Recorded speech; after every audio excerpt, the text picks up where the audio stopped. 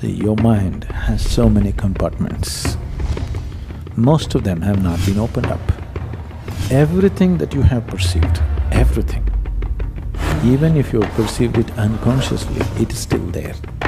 A few people might have experienced this, that they went to a place and it's almost like everything about it they know. So what's déjà vu?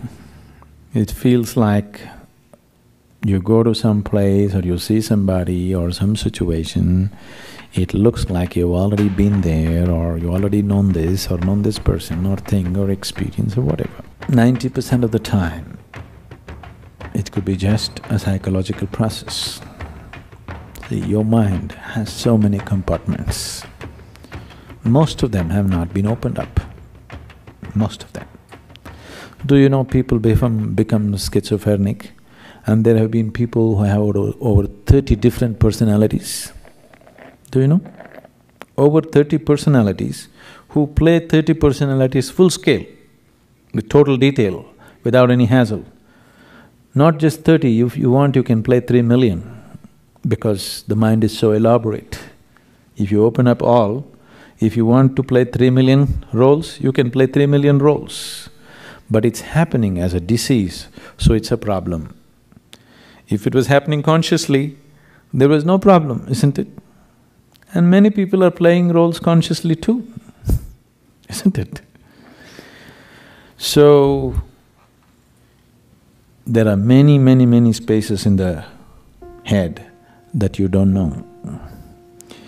It's one thing with your mind is, everything that you have perceived, everything, even if you have perceived it unconsciously, it is still there. You're just walking on the street, you're driving through the streets at 70, 80 miles per hour, most of it you think, you don't even notice it consciously, but everything that the camera of the eye sees, it captures and it's stored forever. It may not be consciously there, but it's all there. The same goes for all the five senses. Every sound that you heard, every smell that you smelled, every taste that you have been tasted and everything that you have touched and felt, it's all recorded and kept, and a large part of it is unconscious. Because there is so much information inside, it could match up with almost anything that you see in the world.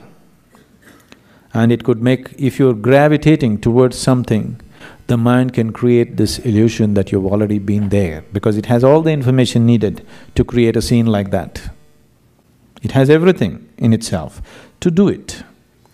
So I would say 90% of the time it's a psychological process. But there might have been sometimes, a few people might have experienced this, that they went to a place and it's almost like everything about it they know. That is a real déjà vu. But I would like to keep that percentage to 2% of the reality, another 8% may be out of control mental reactions to certain things. But in 2% of the cases it may be true. Why I'm bringing it down to this percentage is, people don't have control over their imagination, and if they like something, to assert that, they will create so many things in the background of their mind, which is all a psychological process, which is of no consequence. But sometimes it could be true that it is so. Is there such a thing? Yes, there is. But most of the time, I would say 98% of the time, I would advise you discount it.